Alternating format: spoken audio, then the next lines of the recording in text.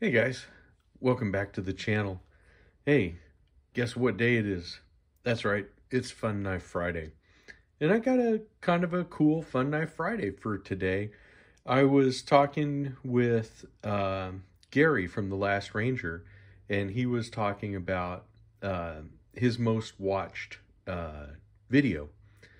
And I said, well, that's pretty cool. I guess I should see what my most viewed video is and kind of go back over that and revisit it and see what's going on with it, if anything has changed. And yeah, there's been some changes. And my most viewed video in my channel's history with over 3,500 views is my video on Copperheads, which is fantastic because the Copperhead, as you know, is one of my very favorite patterns. I mean, for me, it goes back and forth, number one and number two, whether it's a trapper or whether it's a Copperhead. But I love the Copperhead knives, and we're going to go back over them. It all started with this guy here. When I first got back into traditionals, you know, I was looking at all the patterns and stuff, and I had been familiar with, I think Stockmans were my most familiar, that and small, you know, single blade knives, you know, like the 12OT, you know, the PAL from Old Timer, and some of the other, you know, small knives, you know, those were kind of like the ones that I was more familiar with. And when I got back into collecting knives, or when I really decided I wanted to get into the hobby in a big way, Copperheads and canoes were what spoke to me, and I had little to no experience with them at all. In fact, I had no experience with either. And so I said, well, I'm going to try these Rough Riders, and this was my very first Copperhead, was this red pick bone from Rough Rider, and I fell in love. This has been really one of my favorite knives. This is still one of my favorite knives. I will have this knife forever, really. But there it says the red pick bone in the frosted Turkish clip. But I think what I like about these knives, and they're the same with the trappers, and I happen to have a trapper, no shock there. But if you look at both of the knives, they're both, you know, jackknives, and they both have, you know, two full-sized blades on them, and it's just a pattern that really, it appeals to me. When I decided to pick out the Copperhead, the red pick bone, the things of, obviously the red color appealed to me and stuff, but I really liked this shield. And I can say, honestly, I got this knife for the shield. And this is the Rough Rider. It's got the cowboy in the middle holding his rifle up over his head. And I just thought this was just like so cool. So we're going to set him to the side. I don't remember actually which was my next Copperhead. So I guess that's kind of a bad thing in a way. So I do know, I think it was soon after when they came out with their Copper series, this one here, I thought this was an awesome thing to get a Copperhead in, was in this this series with the copper bolsters. And you can see they've taken on a really nice patina. I love how copper and brass age. It just looks so nice. And I'm going to get some of these names of these series wrong, because you know me, sometimes I just go with an idea and I just run with it. But I've had, you know, videos about all of these. But again, just a really beautiful, beautiful knife. Speaking of beautiful knives, this is one of my wife's favorites. She loves how they did this blue bone on this Copperhead, and I have to admit, I really liked it too. Now, these weren't a series. They just, you know, came out with these kind of on their own, which was nice. But you're getting the same, you know, clip and Skinner blade, but just an absolutely gorgeous, gorgeous knife. And for Rough Rider prices, you know, it's just like you kind of can't go wrong with those at all. Another one that they came out with was the denim. This has the T10 carbon, and this knife is great. It's got a nice strong pull, which actually makes me quite happy with it. Really nice walk and talk on both blades. If you like a stiffer, opening knife, then this is definitely one that you should look at. So then another one that I got this one again for the shield. This is that acorn shield that has the RR up here in the top of the acorn. This is like just a jig bone that they had, and it's really another great knife. Same good stuff about it. You still got your same blades on there, but I'm really happy with the Rough Rider Copperheads. Another one that I had, and this will be the last of it, is the Tough Stag series, which I liked this one a lot, and I still do. And I believe these had the carbon blades too. I'll have to go back and check. But these are definitely, I don't know if it says it on there or not. I don't think it does. Let's see if it tells me if it has, is this 440? It sure is. Okay, so these were in 440. But you can always go to SMKW and get all the stats for all of these guys. And again, I like this shield that they have, the hand-built shield. Really nice, really classy. And I enjoyed that knife. But then we look at other knives that I have that are Copperheads.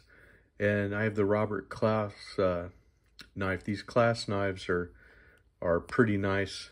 No half stops on these guys. But I loved this mustard yellow Delrin that they had. And just a fantastic knife. You don't see these much outside of mine and Jersey Pete's channel, I don't think. But really fine knife.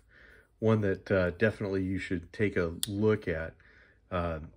They're just such fun knives. Of course, Case had these knives for their 2021 vault pattern. So, of course, I had to get one in their yellow Delrin.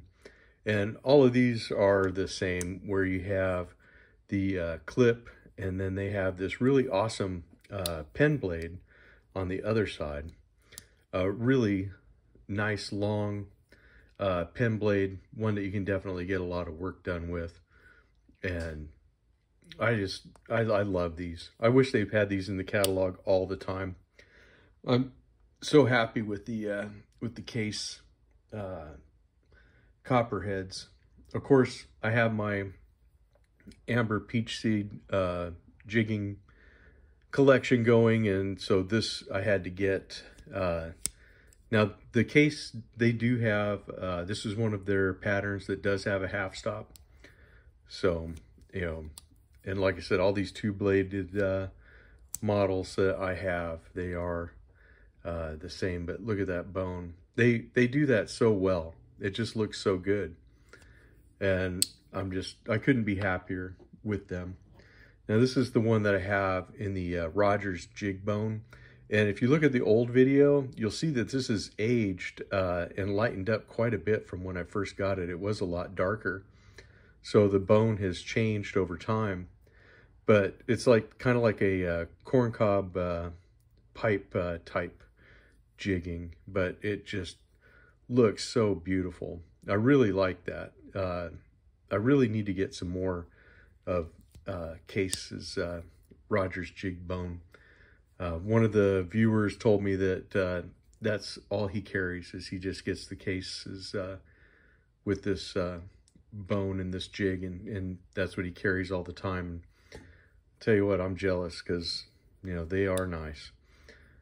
But anyways, the one that always seems to get a lot of comments is this red one. This is a single blade, so you can see how much thinner it is than your standard one. And this has got a dark stone wash finish on it. This is a carbon blade, the CV. It just looks beautiful, and it's just really super nice. And then that brings us to not a copperhead, but I'm going to put this one almost head to head with my newest acquisition, which is my copperlock. So as you can see, it has the copperhead bolster. This is the American Workman series. I love this case with the American flag in the background. That is awesome. But it's also a lockback. And this particular one is also a Wharncliffe, which is just awesome.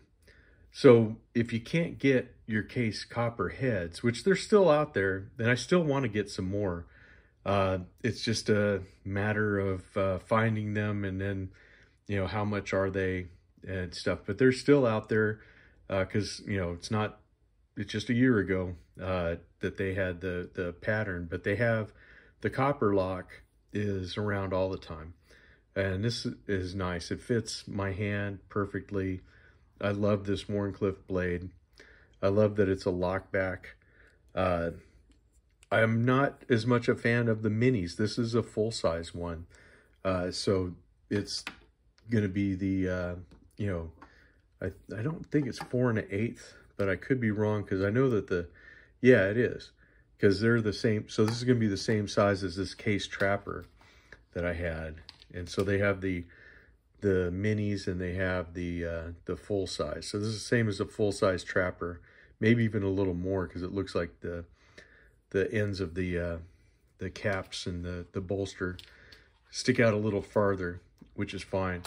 And I carry my trappers in this case sheath, which was in the trapper, or not, yeah, in my trapper video.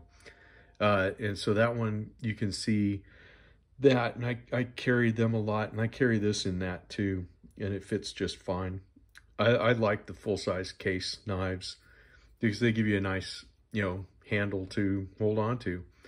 But like I said, this is not quite a copperhead, but I figure since it's a copper lock, why not include it in this?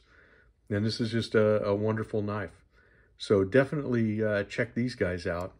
Look for your cases from 2021. Rough Rider, still making copperheads all the time in a lot of their series, if not most of their series. Love the copperheads from Rough Rider. I definitely need more of those too. And don't forget other makers like Robert Kloss, and I think Boker has some.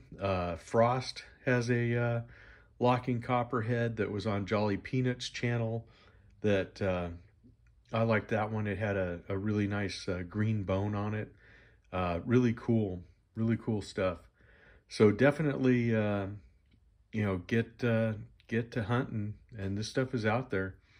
Fantastic knives. Every single one of these knives is just awesome.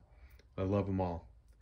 Anyways, that's all I got for this one, guys. I will see you on Sunday during the live stream.